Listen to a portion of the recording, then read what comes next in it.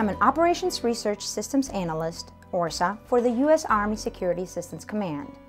Our function within the organization is to review data and outputs through flexible methodologies and provide feedback. We adapt analysis to the changing environment of the foreign military sales process and inform leadership of trends, such that they can be proactive to addressing customer needs. The team conducts impact analysis of policy and procedural changes along with studies to better place current events in context. We translate data into knowledge that can better support our allies and partners in building partner capacity. I'm the Funds Control Branch Chief within the U.S. Army Security Assistance Command Resource Management Directorate.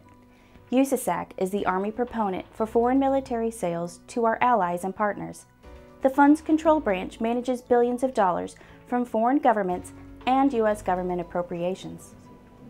These efforts include financial management for building partnership capacity cases, which are intended to improve the ability of our allies and partners to achieve the security goals they share with the United States. We do security assistance the Army way, which means the funds we manage are in audit-ready status at all times.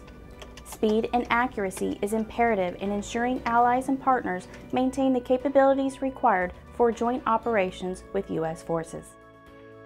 Collaboration with our allies and partners continues to strengthen relationships and promotes long-term mutual interests.